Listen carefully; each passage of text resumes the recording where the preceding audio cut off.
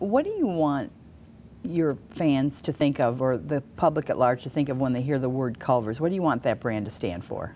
You know what I want them to think about? You know, I guess most people would think of the great food and stuff, but I want them to think about our great people. When somebody comes up to me and says, wow, I had a great experience at one of your restaurants, one of your people just took great care of us, that's what I mean, that means so much to me. And that means, you know, that our culture is working, it's broadening, it's reaching out further and further. And, you know, I was just telling again the class this morning, if there's a silver bullet to business, it's having great people. That's the silver bullet.